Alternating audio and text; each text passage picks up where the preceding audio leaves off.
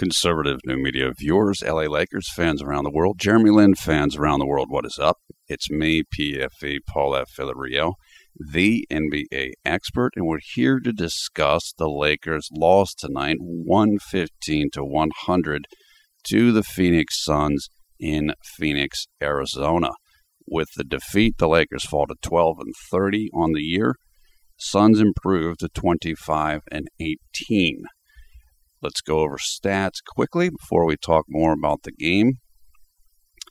Goran Dragic led the Suns with 24 points, 9 rebounds, 5 assists. He was big down the stretch of this game. Isaiah Thomas came off the bench. He also had 24 points, 4 assists, 5 steals. Eric Bledsoe, the third of the three-headed point guard or guard attack that they use, 17 points, 5 rebounds, 7 assists, 3 steals. The Lakers were led by Nick Young with 24 points off the bench, 4 rebounds, 3 assists. Nick had a terrific game. He had a kind of a tough time at the very end of the game with a few turnovers, but he played great overall, and it's good to see that his shooting slump is definitely in the past, as he started to show last game. Wesley Johnson, 12 points, 4 assists. Jordan Hill, 12 points, 9 rebounds. Ed Davis, 8 points, 11 rebounds. Wayne Ellington, 9 points, starting for Kobe. And JLin, who started for Ronnie Price, 10 points, 3 rebounds, 10 assists. Jeremy played 31 minutes, shot 4 of 9 from the field, including 1 of 2 from three-point range. He was 1 of 2 also from the free throw line. 3 steals, no block shots, 3 turnovers, 3 personal fouls, and his plus-minus was a -4. As I mentioned, both Ronnie and Kobe missed this game. Ronnie, I believe, to kind of heal up an elbow that he injured, and Kobe just for rest. I guess his body's kind of giving him some trouble, or he's still sore and stiff after playing the game against Cleveland a few days ago. What happened in the game, as I explained in the short video, and we did make a short video about this game, so if you'd like to check that out, you can go do that, or you can watch that first, watch this, whatever you want to do. The Lakers were very good in the first half. They were really competitive. They out-hustled Phoenix for the entire first half. And TNT, which is where the game was shown here in the United States, it's one of just a television network, they put up a graphic showing kind of what are called hustle plays or effort plays. And it was free throw attempts, offensive rebounds, and second chance points. Second chance points, I've explained in another video, is you're on offense and you miss a shot, then you get an offensive rebound, and then you score after getting the offensive rebound. So instead of scoring on the first try, you score on the next try. That's what that means. And those are hustle statistics because offensive rebound, you have to work hard to get offensive rebounds. Usually the defense is closer to the basket, so they will turn around and box you out. And so for you to get an offensive rebound, you got to work hard to get on the inside of your man to be able to be in that position. Free throw attempts are considered hustle plays because it means you're going to the basket. You're making moves to get fouled rather than just shooting jump shots where you're not going to get fouled. So you have to put more effort into plays usually that result in your being fouled. And, of course, second chance points is related to offensive rebounds, so that's another effort type of a play. So we went into halftime tied at 51, but then Phoenix came out at a different level in the third quarter. They came out much more focused. They were intent on imposing their will on the Lakers. And they did outscore LA by 10 points in the third quarter, so that they did get control. But for most of the quarter, the Lakers fought them off. They were able to hang in there even with Phoenix picking up the intensity. And a lot of that had to do with Jeremy. And when Jeremy went out of the game late in the third quarter, Phoenix was up by 6 points. And when Jeremy came back into the game, midway or so through the fourth quarter, then LA was down like 17 points. So that's pretty much that window of when he went out to when he came back is when the game was pretty much lost. And look, you're playing young players. You're playing Jordan Clarkson, who's a terrifically talented player, but he's a rookie. You're on the road. You're playing a very good team. Phoenix has a real chance to make the playoffs in the West. They're going to have to fight off Oklahoma City and some other teams to do that, but they're good and they're getting better. They're getting better, and I mentioned this in the short video because they just added Brandon Wright, who is a backup power forward and center, and he made his presence known in this game. So Phoenix is only getting more difficult to face. So you have a young Lakers squad, new coach, new teammates. I mean, the whole squad, almost the entire squad is new, or many of them are. And you're going against a very good team that wants to make the playoffs and can't afford to lose games, especially on their home court. So even though, yes, the game was lost when Jeremy was out, yeah, Byron could have put him back earlier. It wasn't that bad. Phoenix made a couple of plays in a row early in the fourth quarter or middle to kind of put it out of reach. And Byron didn't have a ton of time to try to make substitutions. He could have. But I'm not super upset. The truth is, from the long-term perspective or from the Magic Johnson perspective, whatever you want to call it, it's probably better if the Lakers don't win a whole bunch this year. Now, they're not trying to lose, but in order to keep Phoenix's draft pick that they believe that they have, they need to finish, I think, in one of the worst 5 records in the league. And so, well, maybe you don't quite go all out to win every single game. Again, I'm not saying Byron wanted to lose. I don't think he did. I think the game just got away from them, the Lakers, quickly, in a very quick period of time. And they just weren't able to adjust to it. And look, young players are going to make mistakes. And guys that are just playing with one another for the first time, they're going to make mistakes. Whether it's, I don't care how good you are. You look at Cleveland, they have 3 all-star players. They're big 3. Irving, Love, and LeBron. Those guys make mistakes all the time, even though they're great players. They're not used to one another. So you do that, plus you bring in new guys like Tariq Black and rookies like Clarkson. You're going to have errors. It's just going to happen. So when Jeremy came back in, the score was Phoenix by 17. And then he and Nick Young went on this like little personal mini run that got they cut the lead all the way down to 6 points. And they had the chance to cut it to 5 points. So they cut that lead from 7. They cut it from 19 to like 6 in like 3 minutes of game time. This is late in the fourth quarter now. Then they were trying to get the ball to Nick a little bit more. He had a couple turnovers. Lakers missed a couple things. They had a couple tough plays go against them, including the ball hitting the referee, which was supposed to be a pass to Jeremy that ended up into a Goran Dragic layup.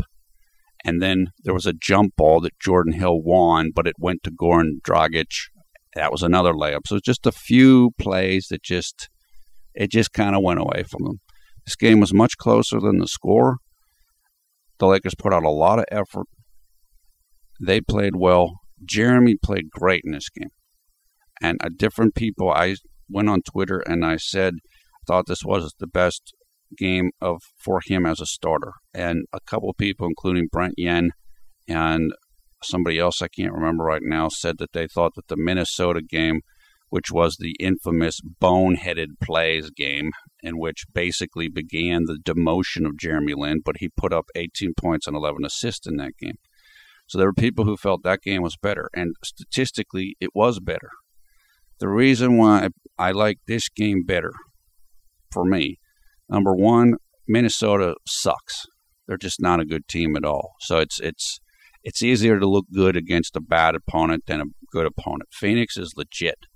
Number two, I can't remember where that Phoenix game was, if it was on the road or at home. This game was I think it was at home. This game was on the road, and a hostile crowd. And for Jeremy, the knock on Jeremy all year has been, he doesn't play as well on the road. So there was those two things. Better opponent on the road. Number three is, in this game, Jeremy played Byron ball. He played the way Byron Scott wants him to play. And so he ran the system and did it Byron's way, which is tougher for Jeremy than to play his own way. So that was the third thing. So he played Byron ball. And the fourth thing is that Jeremy ran the team. With Kobe out and Ronnie out, the team really didn't have a veteran leader, particularly someone handling the ball. And Jeremy filled that gap. And part of what he had to do in that role was he had to run the offense, but he had to keep the team calm whenever Phoenix made runs. And in the past, and we've talked about this and I've criticized Jeremy plenty recently, including recently for this. In the past, Jeremy would have gotten caught up in the speed of the game. And he probably would have made some decisions that he didn't want to make. He didn't do that in this game. Sure, he had 3 turnovers, but he had 10 assists, which is a 3-to-1 turnover assist-to-turnover ratio, which is great. So everything that he could possibly do or could be asked to do, he did in this game. He ran the team. He played Byron's system. He played good defense. He was the leader of the team to keep things calm with no Kobe around. He shot the ball well. He dished a great assist. He had a good balance between shooting and passing. This was about as good of a game as you could play for Jeremy under the circumstances. So I don't think I think this is about as good as it gets. And for where Jeremy is at in his career, where he is at with the Lakers, and with the teammates that he has around him. I just thought this was a fantastic game from him. He played great. And I think if he continues to play like this, there's a good chance he can start again for Byron. I'm not saying whether he should or shouldn't or any of that, but just this is the way Byron wants him to play. And I think that this is a big step forward for him personally. And honestly, it's a big step forward for the team. They need to be able to play consistently well without Kobe around, because that's going to be more and more the case as we keep going forward here, is what it looks like anyway. And a lot of these guys are playing for contracts. Many of these people are on expiring deals or one-year deals, which that's expiring also, including Jeremy. These guys need to show that the Lakers want to keep them around. And so the team played really well tonight. The only negative from this game, obviously except for the loss, was that Tarek Black hurt his ankle. He turned his ankle, I guess, pretty badly, I think late in the fourth quarter. And he had to be helped off, but x-rays were negative. Thanks for the people on Twitter who told me that, and I guess he's okay. So ankle is the one injury where it can look super bad when it happens. It can look like, oh, no, this guy's going to be out for months. And then it can be relatively okay pretty quickly. Now, I don't know how long Tarek's going to be out, but I'm glad it was an ankle rather than like a knee or something like that. So you've seen guys where they'll get it looks like they're totally destroyed in a game, and they go and get retaped, and they're back in the same game because that's the way ankle injuries tend to go. So, and that was about it. Like I said, I'm happy with this game. The Lakers played hard. They played well. Their depth was good. They're starting to work in the new guys and the guys coming back from injury, like Tarek, like Ryan Kelly. Jordan Clarkson's getting some run. He had some nice moments in this game, even though he still has a long ways to go. Lucy on Twitter said that, and she's right. Jordan, he's still a rookie. He still has the jitters. He's still a little too excitable. We talk about that with Jeremy sometimes. You can see it in Jordan. He wants to do a little bit too much. But he had a great follow-up dunk that will make all the highlight reels.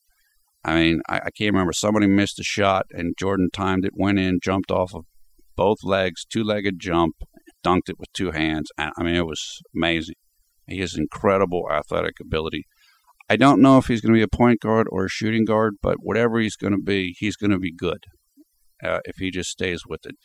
He's a rookie, and he's not getting a lot of playing time. So, and that's part of what I think happened tonight, too. I think Byron wanted to play him some, wanted to get him some run. I mean, I know Byron said, well, we might shut Kobe down when we're out of the playoffs. Well, they're already out of the playoffs. From any realistic perspective, they're not making the playoffs. So, I think part of it tonight was, hey, let's play Jordan a little bit, let him work through some mistakes, and just kind of get a feel for things. And I think that was part of why Jordan might have stayed in a little bit longer than he may have if the Lakers were contending for a playoff spot in a realistic sense. So, okay, that is the overview of the game. That is the overview of how Jeremy did in the game and how the team looked. Now let's talk about what was going on before the game, kind of the lead up to the game, before I discuss more of the quarter-by-quarter specifics of the game itself. Number one, there's been more discussion about, is Kobe going to retire? Should Kobe retire? Is he going to retire? Dr. B told me on Twitter that Dr. Clapper, I believe, on Twitter, who's I believe he's in LA. I think he might have ties to the Lakers, but I think he's kind of tuned into the Lakers. What he said apparently was that one of the concerns for Kobe right now is his other Achilles tendon, meaning his right Achilles tendon, the Achilles tendon he did not tear. And Kobe himself mentioned this in an interview like yesterday or the day before. So I think Dr. Clapper is correct here. So what happens in this instance, apparently, I'm not a medical professional or anything, is once you tear the one tendon, one Achilles tendon, then the other tendon can start to wear down a little bit more too, probably because you're putting more wear and tear on it to compensate for the repaired tendon, right? So if you have followed some of the post-game and practice comments that Kobe has made this year, one of the things he said is that his Achilles tendons are sore. So it's not just one, both of them are sore. And so I think there really is some concern from Kobe and from the training staff. You know, he might be wearing down that other tendon.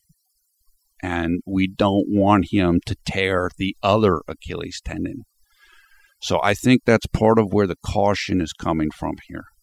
Also, it's important to remember with Kobe, I'm almost certain that one of his knees is arthritic, meaning there's no more cartilage in there.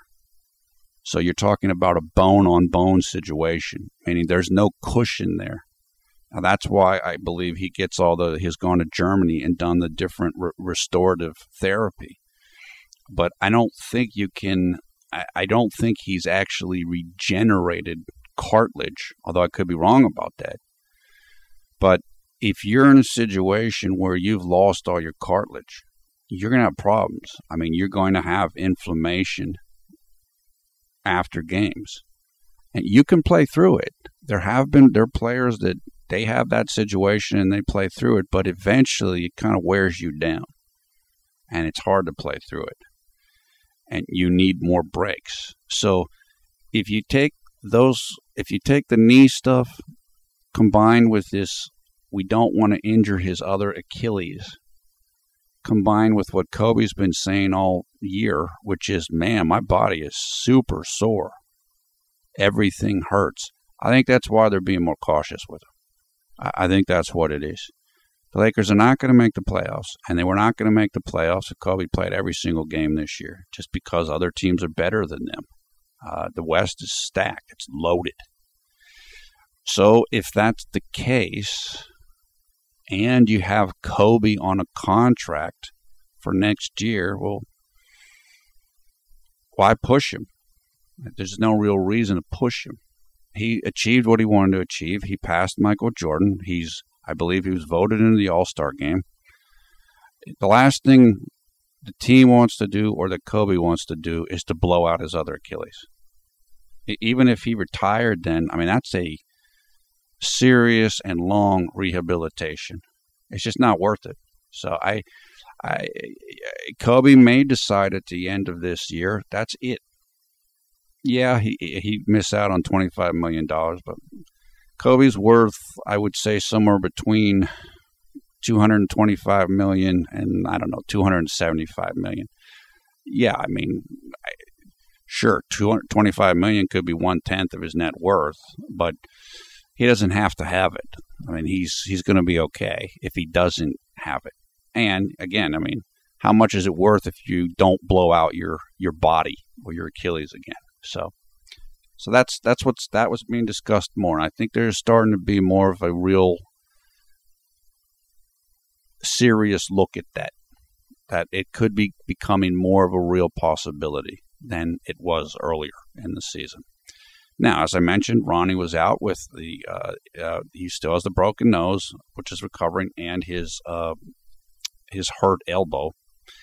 And Byron mentioned that I guess that he might be interested in changing his starting lineup again. Now, what does that mean? Does that mean Jeremy's back in? I don't know. Maybe, maybe not. The first thing I think about when I hear that is that I could see Ryan Kelly starting. Not because Wesley's not good, and I would imagine that Byron, well, you could either put Ryan Kelly as power forward or small forward. One, Ryan's a young guy. You want to see where he's at. Ryan's a good player, and Ryan's a shooter. He's a better shooter than Wesley is, and obviously he's a better shooter than Ed Davis is.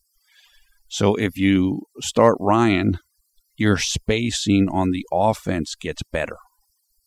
You're less clogged on your offensive sets.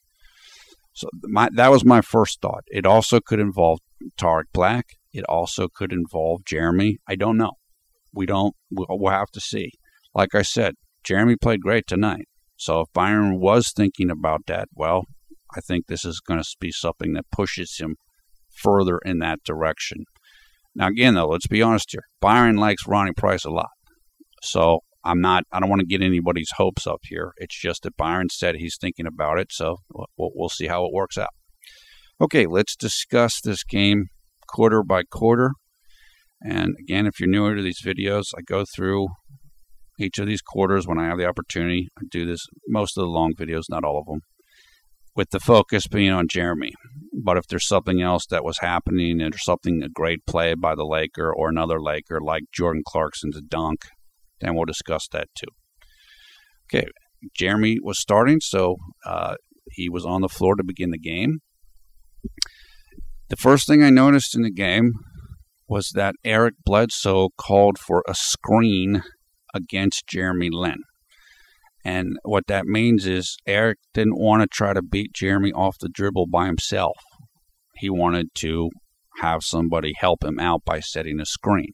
I'm not saying that's a bad play, but like I said, for all of the talk about Jeremy's bad defense, there's a lot of guys that don't really like going against him. And so that's basically what Eric Bledsoe was showing here. And Jeremy had some pretty good moments against Eric Bledsoe in the last game that these two teams played. So I'm sure Eric remembered that.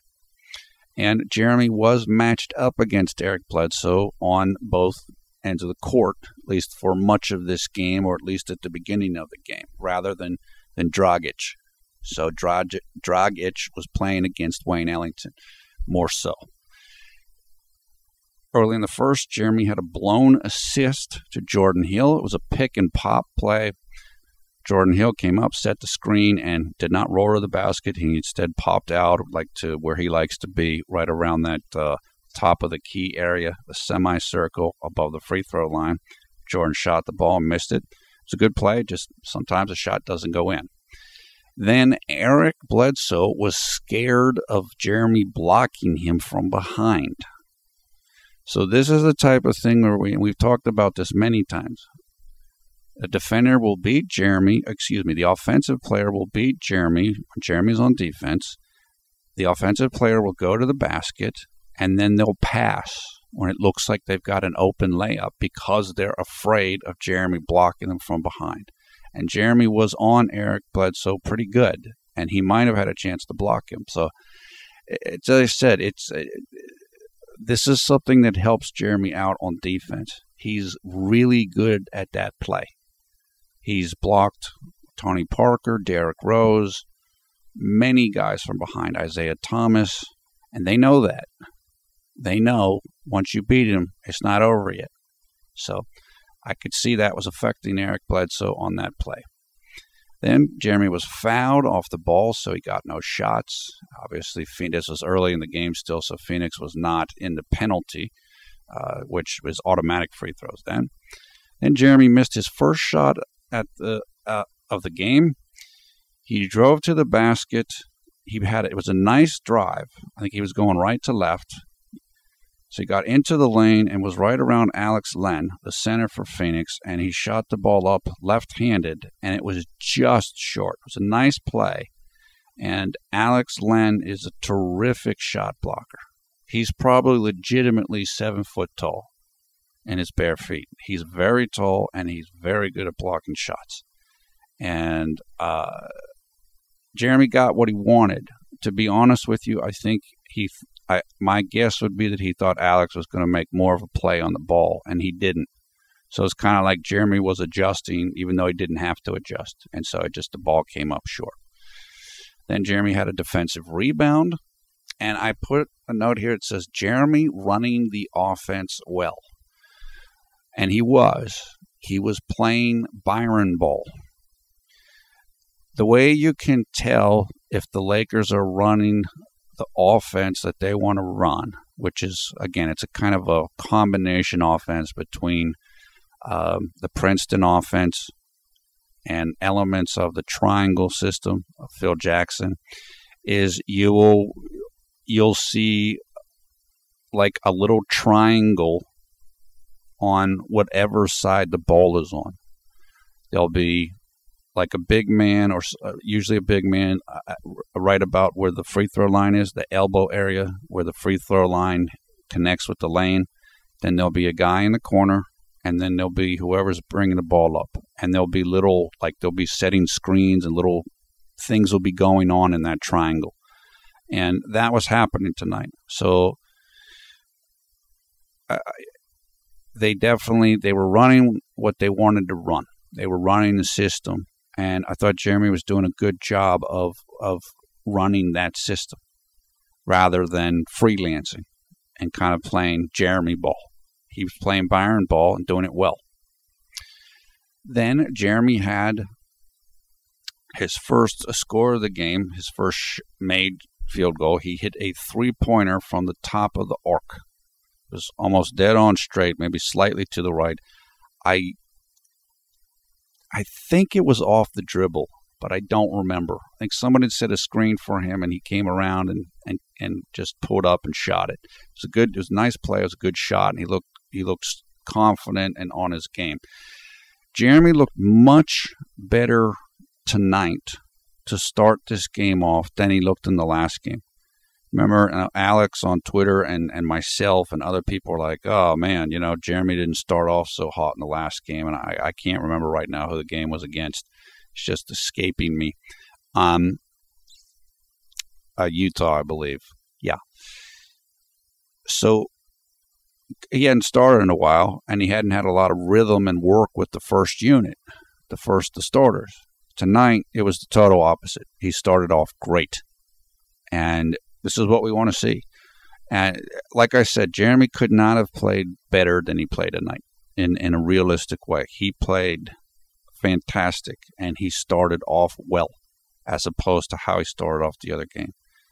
And that's going to make an impression on the coaching staff. It'll show up in the film. When the team goes over the film, they'll all see it. Okay, then moving on to middle of the first, Jeremy had an assist for a foul, which is he passed the ball to a player, and then the player would have scored, but they were fouled when they went to score. This was to Ed Davis, and Ed Davis got 2 free throws, which I think he missed both of them, but it still was a nice play by Jeremy.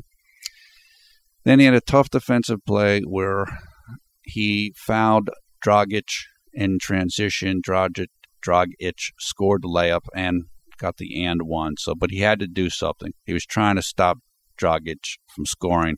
It just didn't work. Dragic is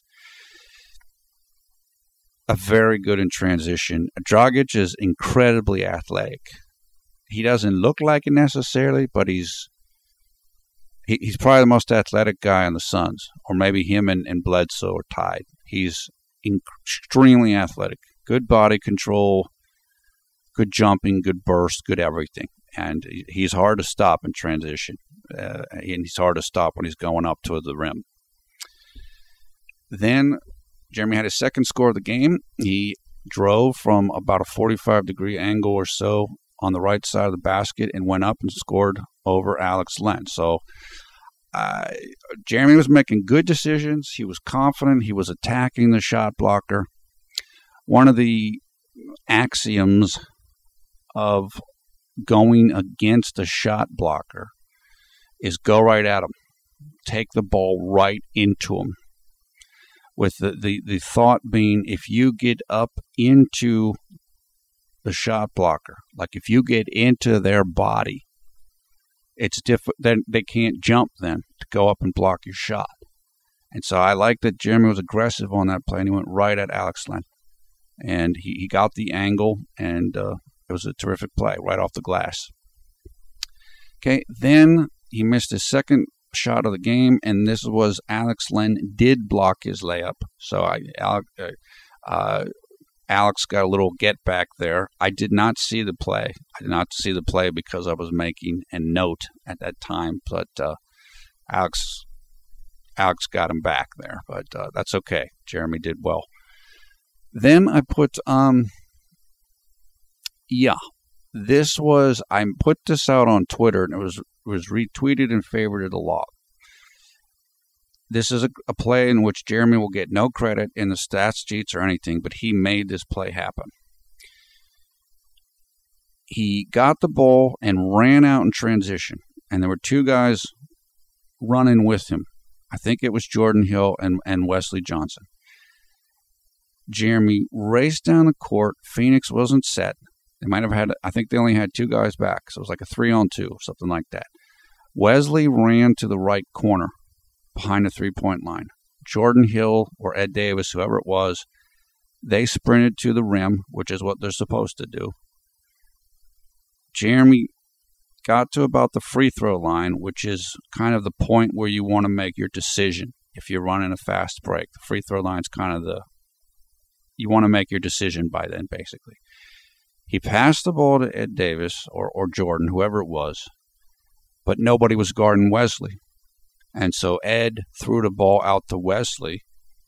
Wesley took a wide open 3, and he missed it. But then the The Lakers got the offensive rebound. They passed the ball out to Wesley. Again, nobody was guarding him yet, and then he drilled a three-pointer. So what happened in the play was Jeremy had a hockey assist, a blown hockey assist, which is Jeremy made the pass to one guy, and then that guy passed the ball to the guy who scored. But in this case, he did not score on the first attempt. It's a hockey assist because in hockey, you do get an assist for that. If you pass to somebody and they pass to another guy for a score, and it's kind of like a related play, both guys get an assist. The direct assister and then the indirect assister, the second guy, the guy who made the initial pass, which is what Jeremy was in this play. Everything on the play was set up by Jeremy because he pushed the ball so that Phoenix couldn't set their defense. He broke down the defense because he himself went towards the rim, so the defender had to commit to him. And that meant there were 2 Phoenix players to guard 3 Lakers, and they had to make a choice. And the choice was they left Wesley open. Wesley got the ball, missed. Nobody ran and guarded Wesley. Wesley got the ball again, hit. Everything, all of that was created by JLin. And like I said, there's no statistic for that. So, but he made it happen. That made the score 15-14 for the Lakers, and Phoenix took a timeout right after that play. As I said in the long video of the Utah game, the last game, I had a feeling Jeremy could do well in this game because Phoenix plays fast. This is Jeremy's type of basketball. Transition, run, and gun. Now, to be fair to him, he played really well in the half court in this game. Like, he played well when Phoenix's defense was set and it was a slower game. But this is his kind of tempo. He wants to play quick. And if you play quick with him, a lot of times he's going to beat you. Although playing a team with 3 guards as good as what Phoenix has, that's a tougher situation. And it's a good matchup for Jeremy, and it's a good test for him, playing against those level of guards that he was going against tonight. But he held his own. He held his own, which is good to see. Okay. Then Jeremy came out of the game right after that timeout. So Byron took him out after Phoenix had done that, or soon thereafter. And I think it's Jeremy got his second personal foul. I think that's what it was. At first I was like, well, why is he taking him out?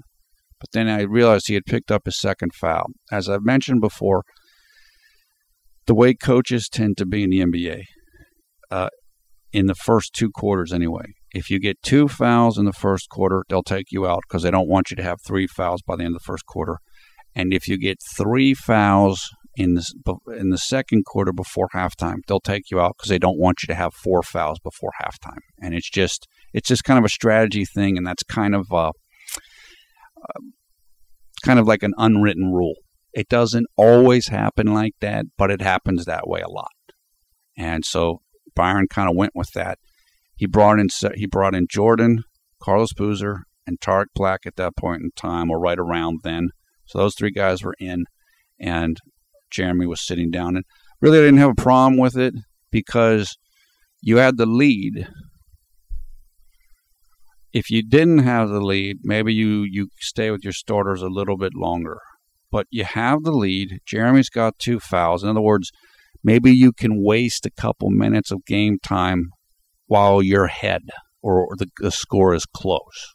So I didn't have any problem with that decision at all because you don't want Jeremy to get another foul. Okay. Soon thereafter, Nick came in as well. So you now had 4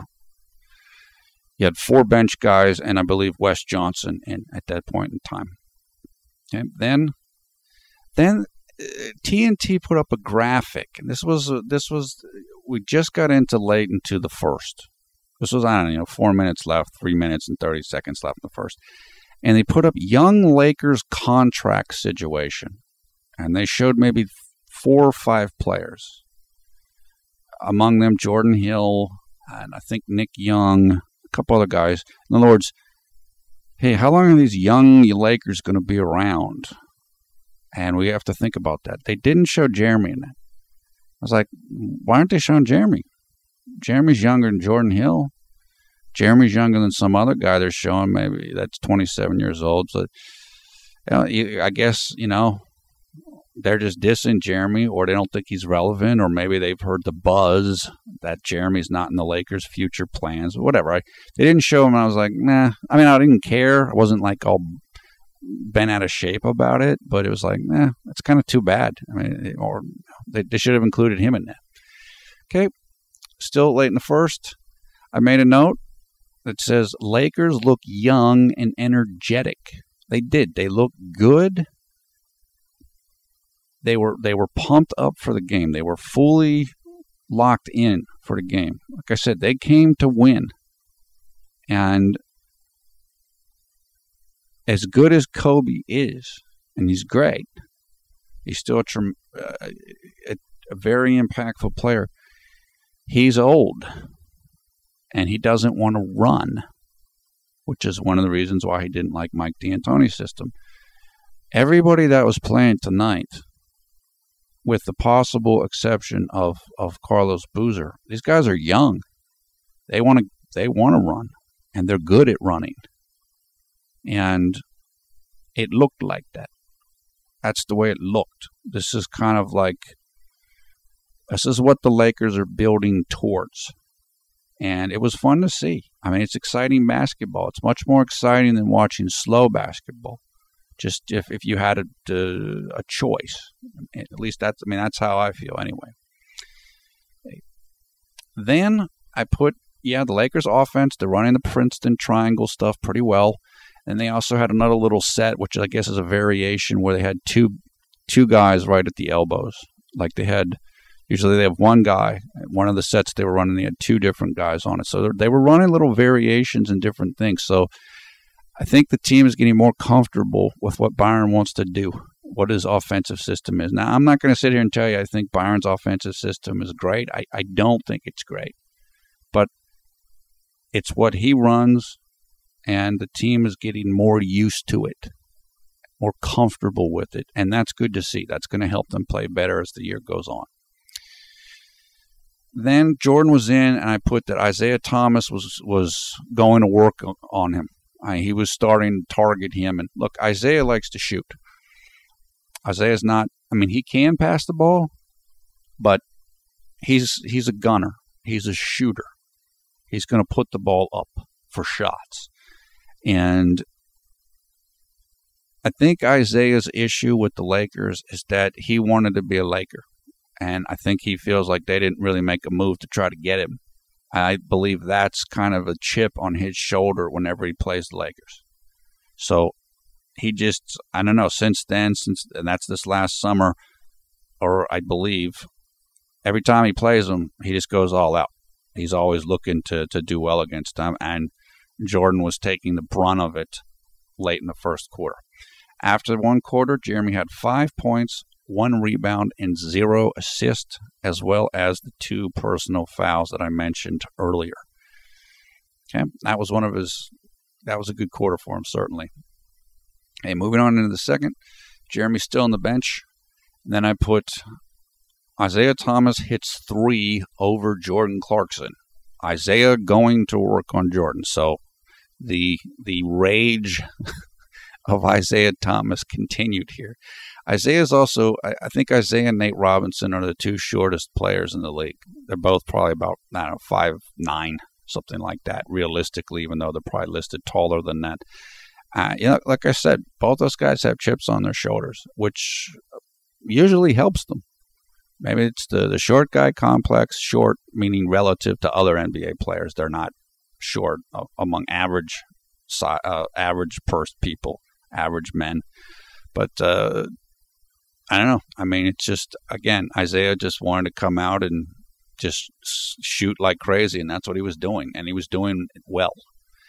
Then I made a note, and this is what Lucy alluded to on Twitter, and I said earlier, Jordan's still too jittery to play a lot or in important spots. So as much as we were upset with Byron for not putting Jeremy back in sooner in the game, Jordan only played 17 minutes in this game. and Jeremy played 31. So, and you have to give Jordan some experience. Again, you're not going to make the playoffs, so you have to start developing your young players. Jordan is definitely better than he used to be earlier in the year in terms of running the offense and not going super quick on plays, but there's still a lot of that left in him. And again, I said it's kind of comparable to what we see in Jeremy at moments. The difference is Jordan's a rookie and Jeremy's in his 5th year. That's why when I get impatient with Jeremy, it's like, look, you got to get past this. You've been around the league too long to keep doing this. Now, he hasn't played a lot, but it's just something you want to start getting better at it. You expect it out of a rookie, but you want Jeremy to get better at it, and he was better at it tonight. He was good at it. And Phoenix was double-teaming Nick Young on a pick and roll very hard. Not sure if Nick was hurting him at that time and just wanted to slow him down, but they were really focusing hard on him to stop him. Then Jordan had that super mega dunk off of a miss. Like I said, it was a great play. Isaiah Thomas messed up because he didn't box him out. I think Isaiah Thomas was probably running to the other end for a fast break. He didn't box out Jordan Clarkson off of the LA miss. And Jordan Clarkson just came from the left side of the court, just ran in, planted both of his feet, timed it, went up, dunked the ball with both hands, and then did a little pose afterwards, which was pretty sweet. I must say it was a nice play. And like I said, he's a very athletic guy, and looking forward to him in the future, certainly. Okay. Then Jordan had a nice steal that he got for the Lakers. That was a good play. Again, he was playing well in this game. I said he played quite well. He played well in this game. Unperfect, but well. Then I made a note that says LA has a shot in this game. And at this point in time, we're midway through the second, I realized it's going to be a real game now because Phoenix has let LA get confidence. They weren't able to blow out LA early, kind of take their heart out. So now LA thinks they can win. So we're going to, this is going to be a real game here. And it was for much of the game. Jeremy came in after a timeout with 7 minutes and 23 seconds left in the second quarter. At that point in the game, it was 37-35 for the Lakers, and he replaced Jordan Clarkson. The lineup at that point in time was Jeremy, Nick Young, Ryan Kelly, Ed Davis, and Jordan Hill. And I then made a note to myself that said, I think that this could become the new starting unit. So, I'm not saying it will, but it could. Nick for Kobe, if you want to rest Kobe a little bit more, although when Kobe plays, he's going to start. It's just a matter of how much does he play. Ryan for Wes. Again, I think there's a natural that could make sense. And as I mentioned before, Ryan Kelly is a pretty good defender. He's much better than a lot of people think that he is. I don't know if he's as good as Wes, but he's taller than Wes. And he's a good defender. So you're not losing a ton on defense by starting Ryan Kelly, and you gain his offense and his shooting to get better spacing. And, of course, Jeremy for Ronnie. So I think you're not, again, when Kobe plays, Kobe's going to start. But I do think that when Kobe is not playing, you might see a little bit more of this lineup, although Byron has said he likes to bring Nick off the bench. So maybe you won't see it, but it's something where I was like, yeah, I could see this lineup starting. This is a lineup that I think could do well starting. So we'll have to see. I mean, again, we'll see how Byron decides. He is coming up into that period where the second group of starters he's done this season, we're in that 15 to 20 game period where he likes to, if he's going to make a change, now might be a time when he changes it. Okay, then Jeremy had a layup in transition. I did not get to see it. Again, I was taking a note. I think that was his third score of the game. Then we had a situation where Jordan Hill rebounded the ball, and he was going to dribble it up over half court, which is what we saw the other day. I was like, well, what are you doing? But this time, Jeremy basically demanded the ball, and Jordan gave it to him. So that's good. I said, you can't do that. And Jeremy's like, he got the ball, and I was happy for him. It's like, yeah, stand up for yourself. Jordan's got to do what's right. He did, and it all worked out. Good. Right after that play, or very soon thereafter, Jeremy had his first assist of the game for a Jordan Hill dunk in transition. Great play, and like I said, Jeremy's rewarding Jordan Hill's trust. Like, hey, man, come on, trust me. Oh, yeah, I just set you up for a dunk. And then right after that, he set Jordan Hill up for a jumper. So as we said, they don't have a tremendous amount of chemistry together because they haven't played together. Jordan's a starter, and Jeremy hasn't been starting. So you got to develop the trust and the chemistry, and it was working well there. That made the score 41-36 for the Lakers. Then Jeremy had a play where he did not play good defense. He overhelped on the post man. So whoever had the ball in the post, Jeremy went down to guard him to help out his teammate. But he got a little too far away from Isaiah Thomas. The ball kicked back out to Isaiah Thomas, and he hit a three. Jeremy almost got back to him.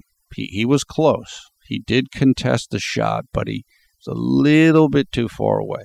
So it's like I said, there's you have to know how much you can help, and you can't go beyond that. If you can't recover, then you've gone too far.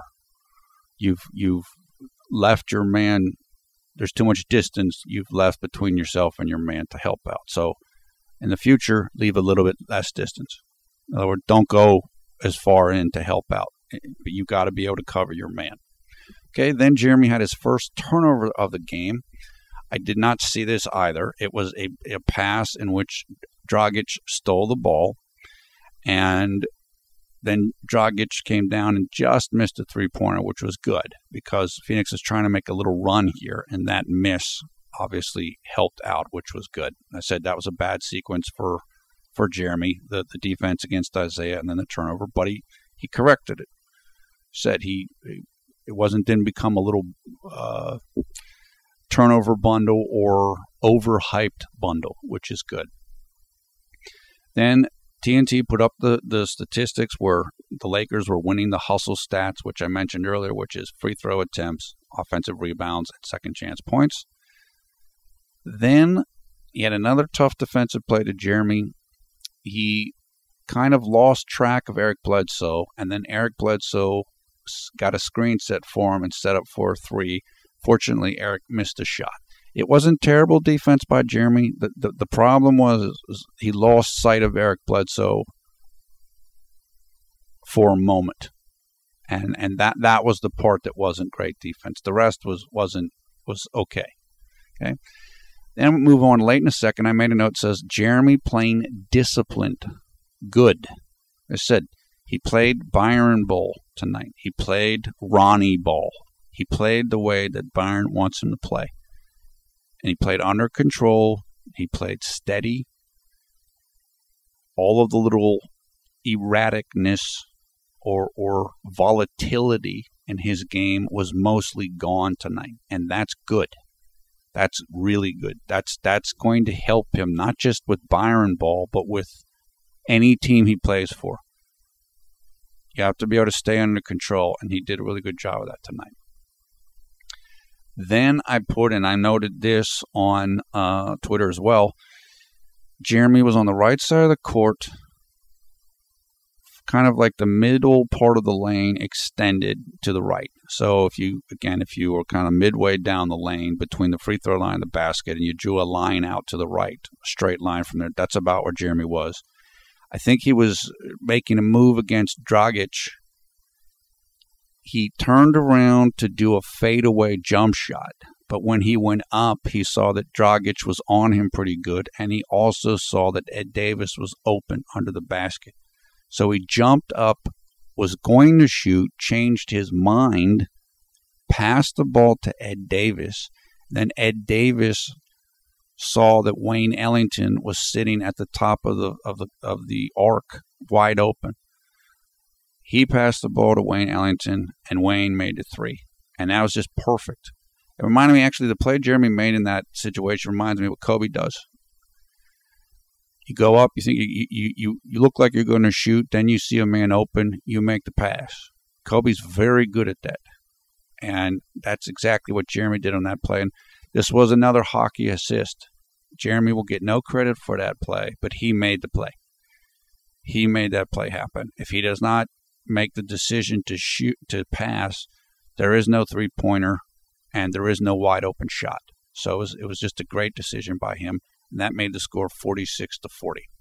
Okay, then another blown assist to Jordan Hill for a jump shot. In this part of the game, I think, Jeremy, I put slow down. He's getting a little, just slightly too amped up. Like I said, he was great about this tonight.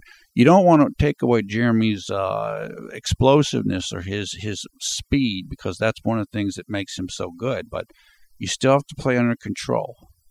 I thought he was just a little tiny bit under control, out of control there.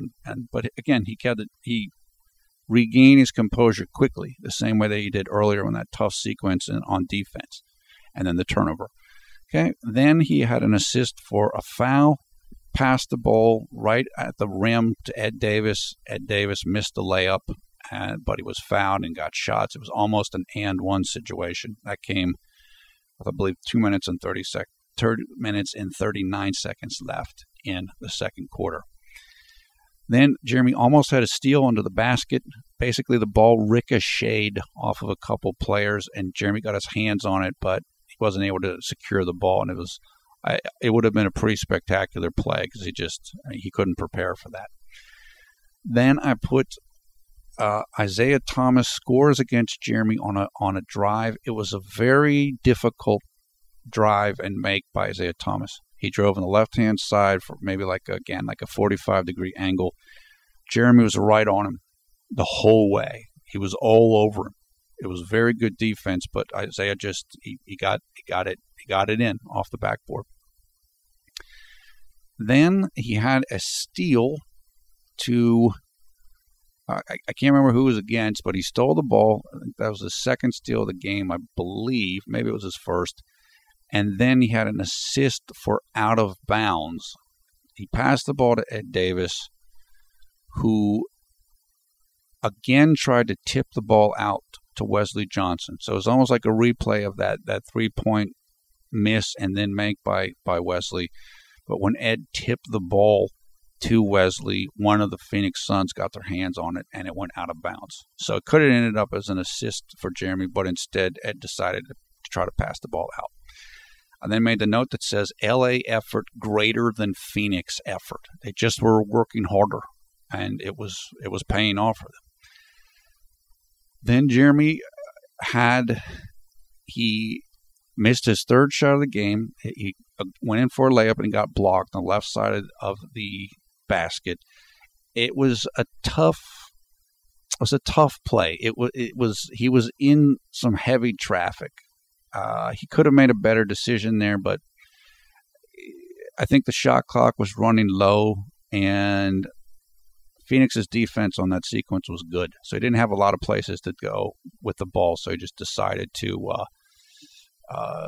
try to make a shot out of it. And then I just put, he's only made like 2 bad decisions tonight. He's been playing great. So again, okay. Then Jeremy got his third foul of the game. I thought Eric Bledsoe kind of flopped on the play, but that was Jeremy's third. So we then went to halftime, 51-51, all tied up. Jeremy had 5 points, 1 rebound, 2 assists, and he had 3 personal fouls, and his plus-minus was a 0-0. Now we're going to go into the third quarter, which was going to be Jeremy's best quarter of the game, I believe, although I'd have to check that on his me do a calculation here quickly. He also played well in the fourth quarter, so I could be wrong about that. It's possible that the fourth was as good as the third, although he was quite good in the third for sure. 7. I think the third was his best quarter, although he was good in the fourth as well. Okay, early in the third. As I mentioned earlier, the Suns came out full out at the start of the third quarter. They came out completely focused, and they wanted to bury LA as quickly as they could. They wanted to just take away LA's heart as fast as they could, if they could. And they started doing it quick. They went up 4 points very quickly. So, 55-51 for Phoenix. Then I put LA must step up. Then Jeremy kept them hanging in. Passed the ball to Jordan Hill for an and-one layup right under the hoop. It was just a perfect play. And like I said, he fought the urge to get caught up in that Phoenix was scoring. So we got to score quick. Nope. He took his time. He waited. He saw Jordan open and got the pass to him at just the right moment. And Jordan hit the layup and he hit the free throw. That made it 55-54 to kind of keep Phoenix within distance. Okay, then Markieff Morris hit a three-pointer. So again, like I said, Phoenix was totally locked in at this point. I put Jeremy had his second turnover, although I did not see it. I can't comment on what it was because I didn't mark it down, and I didn't see it when it happened. Then he had his fourth assist to Wesley Johnson for a made jumper. So Jeremy's, again, he's starting to get on a nice roll here, second assist of the quarter. Then he had a score off of a Lakers steal. Then I put bad defense because he didn't quite rotate quickly enough. Eric Bledsoe was sitting like about 45 degrees left of the top of the arc on the three-point line. And Jeremy, I think, went down to help or was rotated, like the defense was switching, and he didn't get out to Eric Bledsoe quickly enough, and Eric hit a three-point shot. So it wasn't terrible, just a little bit quicker, and might have been able to stop that three-point shot. Okay. Then Jeremy went right into the basket. I mean, just went super aggressively and was fouled by Markieff Morris. It looked like it might have been a charge, but it wasn't, because I don't think Markieff was in position completely yet. And he, right after he got beat by Eric Bledsoe, he went for his get back, and he got it.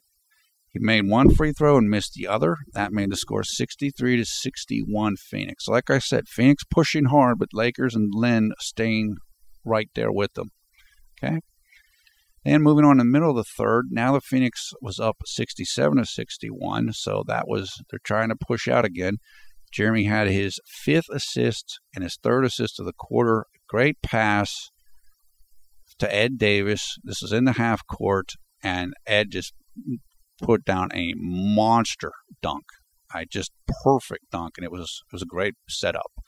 I put Jeremy showing poise. Like I said, you can't make up a deficit all at once. So just do what you do, play your offense, and just be calm. And that's exactly what he was doing, and get good shots, and that's what they did.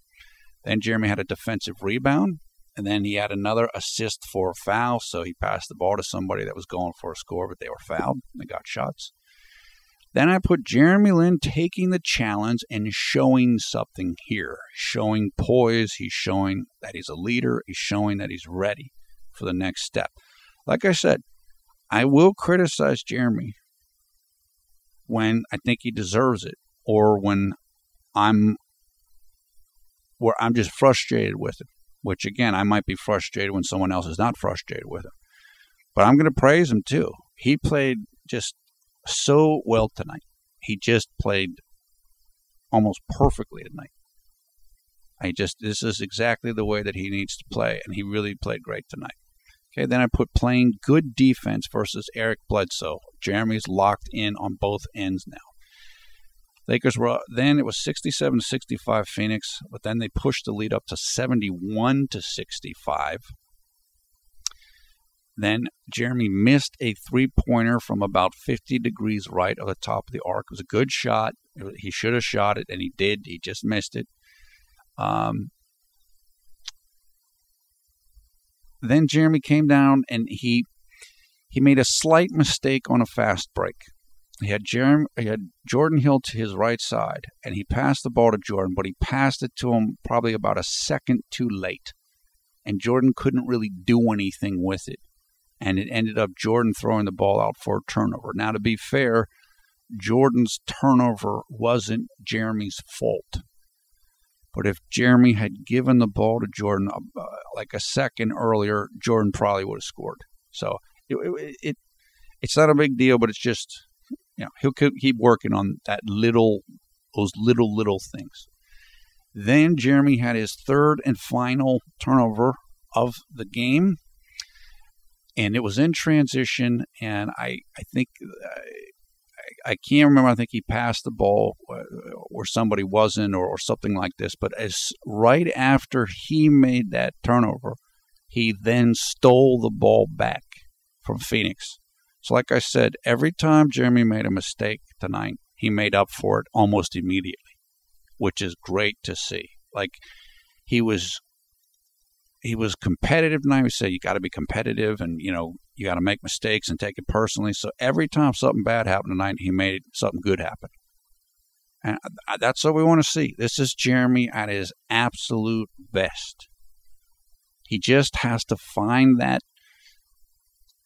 mental place so that he can play like this all the time. And to be fair to him, it's not easy. Look, he had the same thing in Houston. Well, he wants to play his way, but Harden doesn't want him to. Or with L.A., he wants to play his way, but Byron doesn't want him to. Or Kobe's running the offense.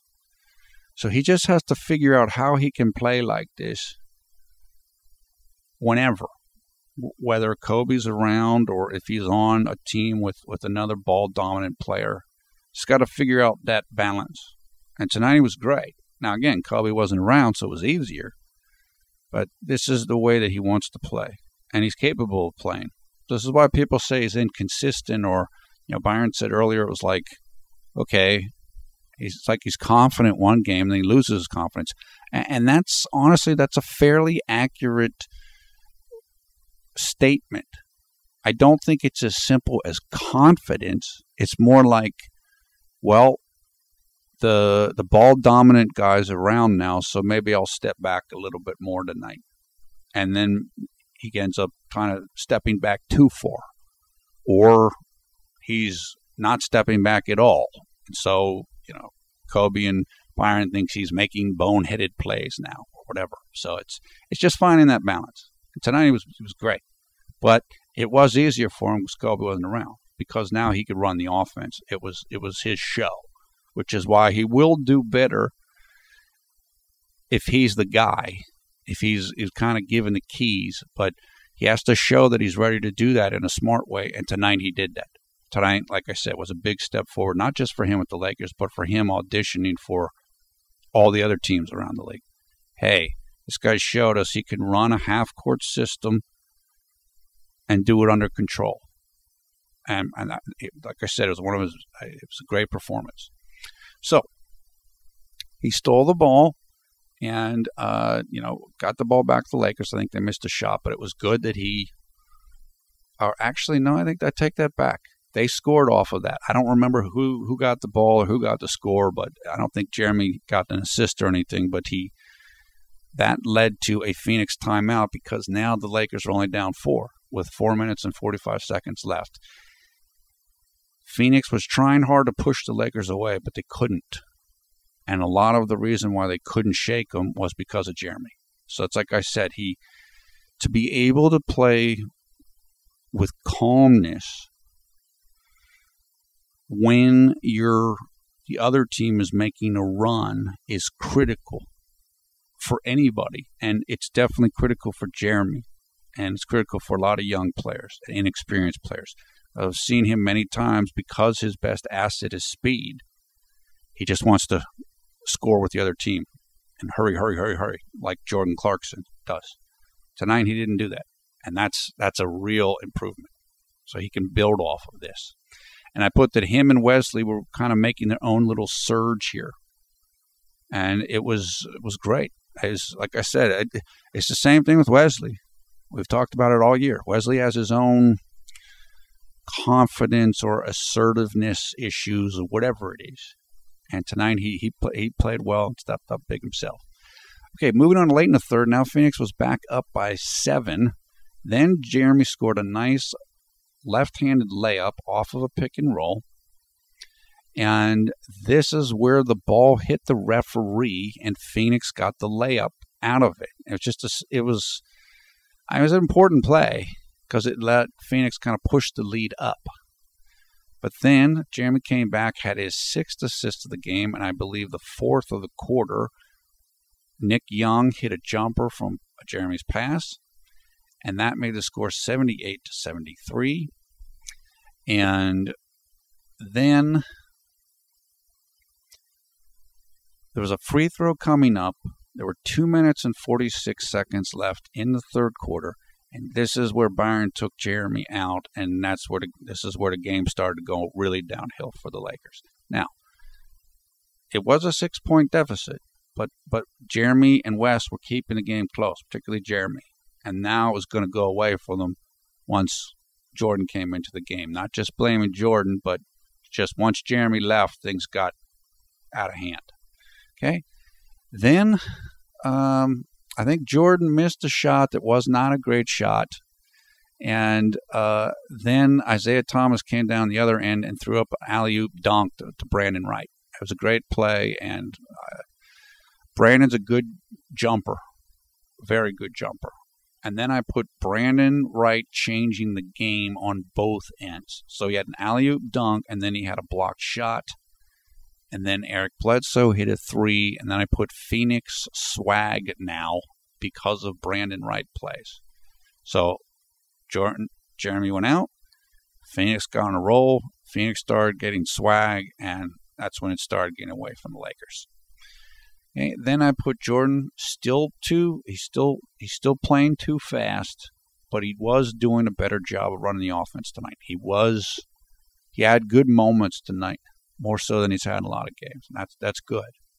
Okay, then Isaiah Thomas beat Jordan again. He kind of did a little hesitation dribble against him to kind of fool Jordan, and then he went by him for a layup, and that was the score. So we went to the end of the quarter with Phoenix up 10, 87-77. And like I said, Jeremy's best quarter of the night. He played terrific. The Phoenix was starting to make their move.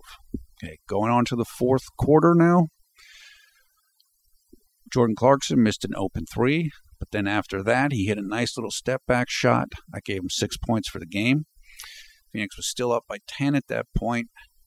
And then Isaiah Thomas did a nice little crossover move against Jordan Clarkson and hit a left-handed layup off the glass. And he was going to work now against Jordan. And Jordan was getting frustrated because Jordan was playing decent defense, but Isaiah knows little tricks and stuff, and he's just getting them. Just like this happens to rookies all the time. So that's what's going on here. And Phoenix was up by 18, so as I said, it was starting to kind of slip away from the Lakers here. And I put Tariq Black, monster offensive rebound, and put in.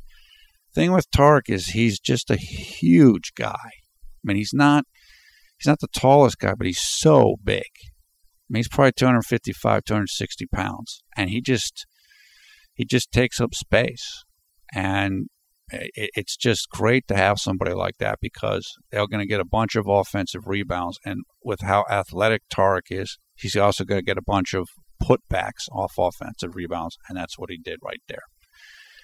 Now, middle of the fourth, Phoenix they're still pushing the lead here.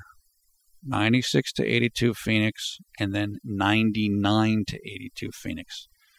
That's when the Lakers took a timeout, and right before the timeout was taken, Jordan Clarkson had a turnover, which led to a made Phoenix three-pointer.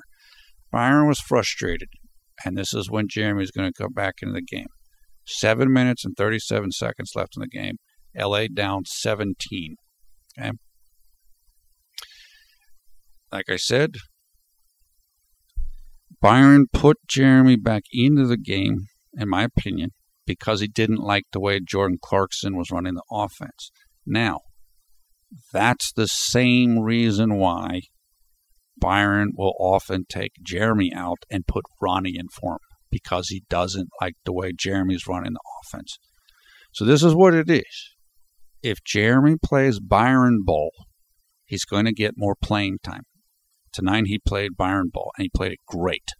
So if he plays like this, Byron's going to play him. Like I said, he benched Jordan. He benched Jordan pretty quick tonight because Jordan made a couple mistakes in a row, quick. And that's when the game really got out of hand. So, okay, you're out. It's like what McHale used to do. He'll bench him, but if you're playing well, he'll keep you in. Hot stock, cold stock. If Jeremy keeps playing like this, I don't know if Byron's going to start him or not, but he'll have a chance to start again, and he's going to get a lot more minutes. Because Byron he wants the offense run a certain way, and he wants the guys to play defense. Okay. Then I put, offense being run properly tonight. This is the way that Byron wants it. It's key for Jeremy because this is what Byron wants. Then Jeremy had a tough defensive play because Phoenix came down in transition, and they had two men spotted up on the three-point line. And Jeremy had to pick which one of them to guard. And he ended up picking the wrong one, and the other one hit a three-point shot. It's kind of tough to blame that on Jeremy, though, because if he would have picked the other guy, then that guy would have passed to the other open guy. So it was just tough defensive sequence. Then he had an assist to Nick Young for a made three-pointer. So he's starting to get into that groove, which was about to heat up. And then Isaiah Thomas hit a catch-and-shoot three over Jeremy, which was a really tough play because Jeremy was actually in pretty good position to guard the shot. But now Phoenix had super swag. They had a big lead, and Isaiah Thomas was feeling good, and so da-da-da. Now that made the score 105 Phoenix, 86 Lakers. This was as big as the lead was going to get. It was a 19-point lead with maybe about 6 minutes and 4 seconds left or so. But just when the game looked like it was completely over and it was just going to be blowout city, now the Lakers were going to start to begin. We're just about to begin another Jeremy Lin led comeback that was going to be starring Jeremy Lin and Swaggy P. And that comeback began with a 2-point basket, which made the score 105-88 for the Suns. They're still up 17 points with 5 minutes and 56 seconds left in the fourth quarter. And then we got a television timeout. What happens in NBA games is usually you will get a timeout in the middle of the quarter. And neither team calls it. It's for television. They take a break. They run commercials and this type of a thing. And so you'll usually see timeouts with like 5 minutes and 50 seconds left or 5 minutes and 56 seconds left because that's when there's a break in the action. And so as soon as they can get one when it's like less than 6 minutes, they'll do it. I think there's also one under 3 minutes, or something like that. So at that point in time, again, Lakers down 17, but we're just getting going in some ways here. Come out of timeout, Jeremy finds Nick Young for a made three-pointer. They're still coming back. They're still kind of barely within striking distance of the Lakers. Then I put that the turnovers have killed the Lakers all night long, which I mentioned earlier in the video. Then Tarek Black went down with the ankle injury, and I'm glad it wasn't a worse injury. Hopefully he'll be back soon. We'll see. If it's a bad sprain, he could miss a couple of weeks. I really don't know. Just haven't had a chance to get the update. Then Jeremy got a steal, and he ran down the court, passed the ball to Nick Young for another three-pointer. And now the comeback is on. And then after that play, then the Lakers came down. Tariq Black was still on the ground because he hadn't run down the court because he had hurt his ankle. So then they took another timeout, I think, so that Tariq could be helped off the court. It's like almost like an injury timeout. Then I put Jeremy made a nice defensive play where they set up several different screens for Isaiah Thomas, several different picks, and he ran around all of them, was set up about 40 degrees right of the top of the arc for a three-pointer, but Jeremy was close enough to him to challenge it. Isaiah missed it. And now we're down to an 11-point lead with just 5 minutes left as we went into this timeout so that Tariq could get helped off of this injury. So in, I don't know, a minute or something like that, or a minute and a half, this lead had been cut down from 19 points to 11 points with still 5 minutes left in the game. Then Ryan Kelly unfortunately had a turnover for the Lakers, but then after that, I think the Suns missed. Jeremy got the ball in his hands, and he did in transition, he did a drive, draw, and dish, which is draw the defense, drive to the basket, draw the defense to you, then pass the ball out to a shooter. He did that. He passed the ball out to the right corner for Nick Young. Nick Young hit the three-pointer, and he was fouled. So it was a 4-point play possibility. Nick hit the free throw. That cut the lead down to 105-98. So now we're at a 7-point deficit. The Lakers had made up 12 points off this lead in like 2 minutes of game time. So it looked like, whoa, this could really happen. They might actually get this win. Then Eric Bledsoe was fouled by Nick Young. He hit 1 free throw out of 2, I believe. That made the lead back up to 8 points. And then Wes Johnson missed a 3-point attempt that would have cut the lead down to 5 points. Right? But then Jeremy forced a turnover against Eric Bledsoe. Basically, Jeremy was coming up to guard Eric Bledsoe. Eric Bledsoe wanted to move the ball.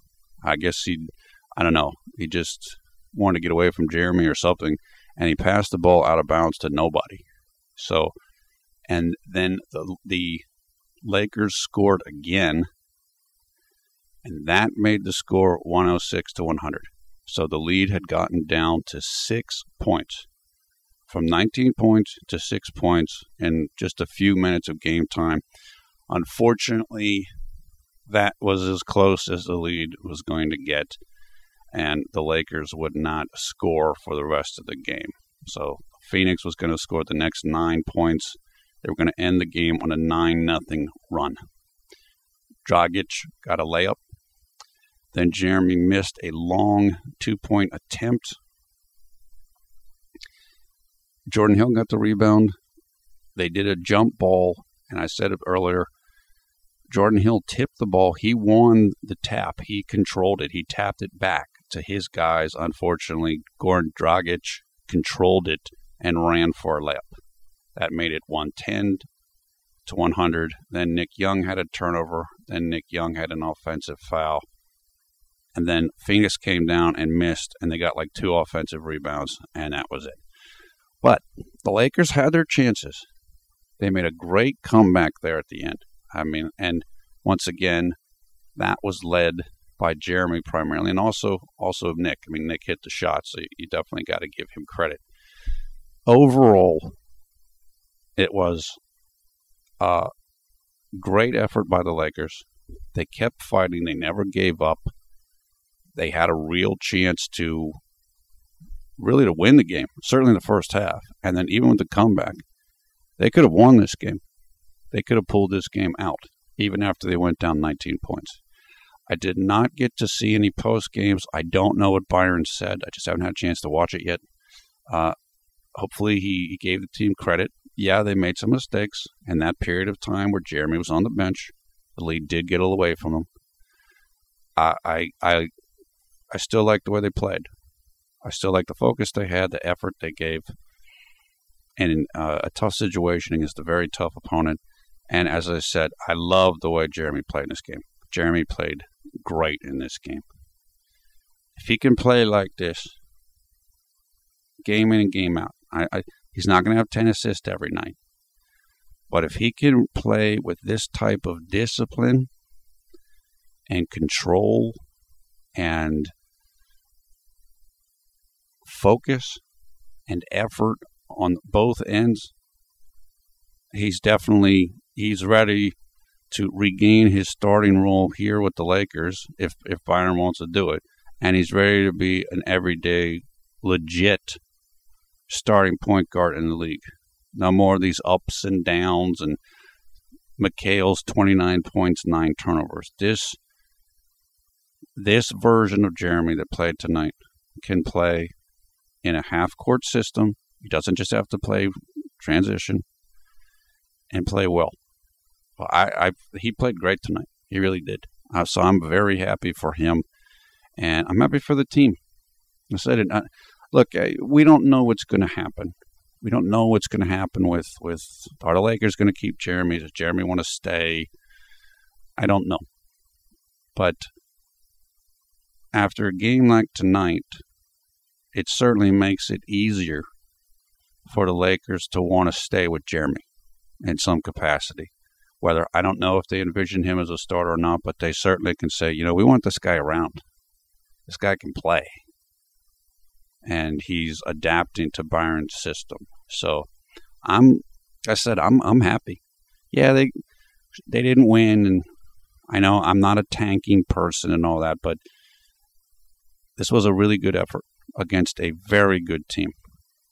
And I like what I saw, and I love the way Jeremy played. Like I said, maybe it wasn't his best game, but it was my favorite game of him this year as a starter. I just thought he played fantastic, and I'm eager to move on to the next game. I mean, certainly I don't want Ronnie to stay hurt, but I'm eager for Jeremy to get more opportunities. So we're certainly looking forward to that. And speaking of the next game, let's talk about that then now. That game will take place coming up 2 days from now. So on Wednesday, January 21st, here in the United States. And it will take place at 8 p.m. on the East Coast, which means 5 p.m. Pacific time out in Los Angeles and all of the West Coast. And that means it'll take place Thursday, January 22nd at 9 a.m. in China, Taiwan, and in the Philippines. And it will be against the New Orleans Pelicans in New Orleans, Louisiana. The Pelicans have gotten a little bit better, but they've been missing Anthony Davis recently. I don't know if Anthony will play in that game or not. If he doesn't play, that would certainly make things a whole bunch easier for the Lakers. Anthony Davis is he's just a rising superstar.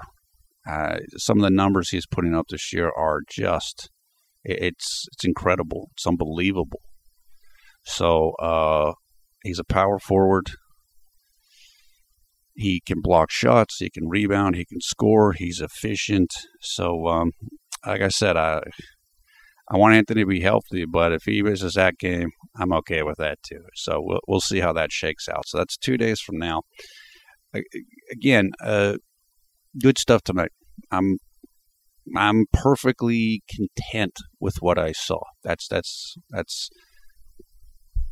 what I'll say. So, thumbs up, thumbs down. Your comments below.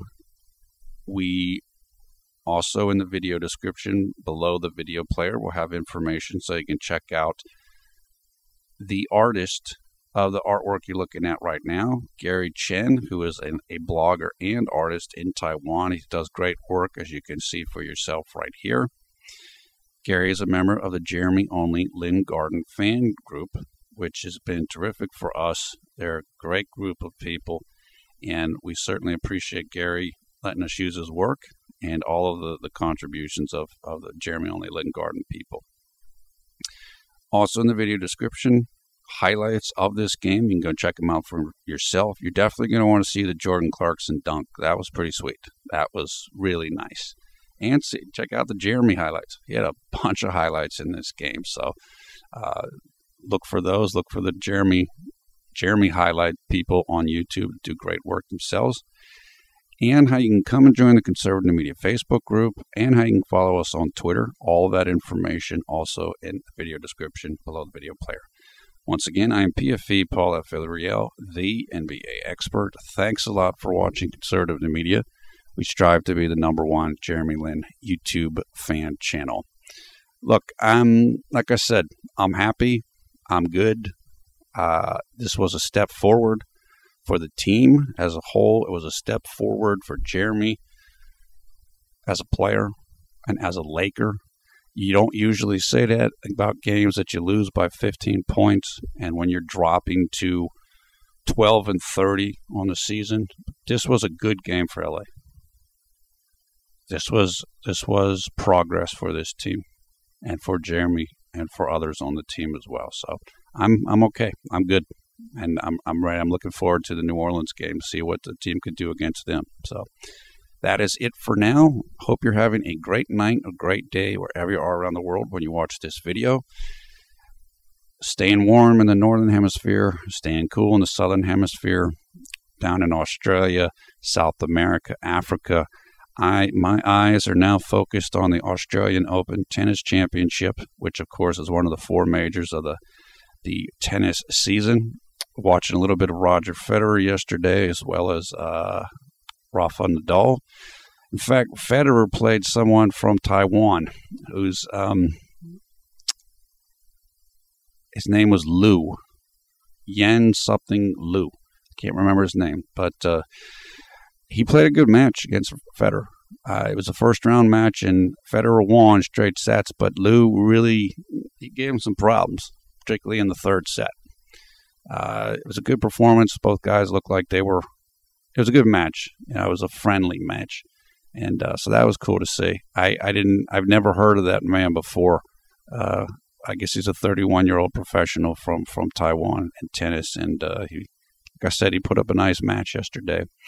I love tennis, like I love basketball, though I don't like tennis as much as I like basketball, but I enjoy watching tennis, and so I'm eager to see to follow the 2 weeks of the Australian Open. We might be doing some coverage of that. Of course, we've done a lot of tennis coverage in the past, so that's it. If you're down in Australia, like Melody and some other people, maybe you can, I don't know, if you're close to Melbourne, I guess you can go check out some of the matches for yourself if you like to do that. So, okay, that is it. Take care. Have a great night, a great day, wherever you are around the world when you watch this video.